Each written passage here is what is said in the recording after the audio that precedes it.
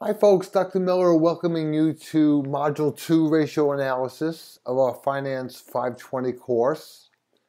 This module focuses on Chapter 10, which is Credit Analysis.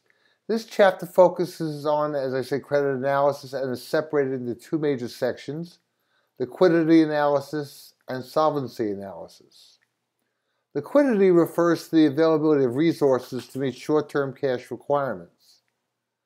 A company's short-term liquidity risk is affected by the timing of cash inflows and outflows, along with its prospects for future performance.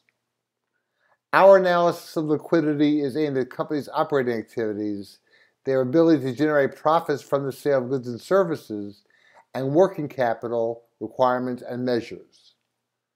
This chapter, or Chapter 10, describes several significant financial statement analysis tools to assess short-term liquidity risk for a company. We begin with a discussion of the importance of liquidity and its link to working capital. We explain and interpret useful ratios of both working capital and a company's operating cycle for assessing liquidity. We also discuss potential adjustments to these analytical tools and the underlying financial statement numbers. What if analysis of changes in a company's conditions or strategies concludes this section? And our course mentor, mascot just jumped up. This is Nacho. The second part of the chapter, of Chapter 10, considers solvency risk. Solvency is an important factor in analysis of a company's financial statements. Solvency refers to a company's long-run financial viability and its ability to cover long-term obligations. All business activities of a company, its financing, its investing, and operating, affect the company's solvency. One of the most important components of solvency analysis is the composition of a company's capital structure. Capital structure matters. Capital structure refers to a company's sources of financing and its economic attributes, its levels of debt, and its levels of equity.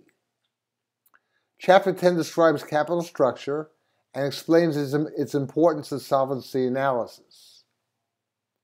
Since solvency depends on success in operating activities, the chapter examines earnings and its ability to cover important and necessary expenditures.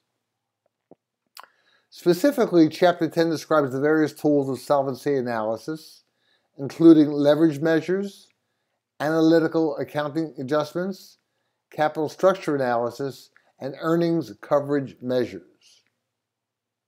We demonstrate these analytical tools with data from financial statements. We also discuss the relationship between risk and return inherent in a company's capital structure and its implications for financial statement analysis. Hope you enjoyed Module 2, and I hope this brief introduction helped you along the way. Thanks again. Bye-bye.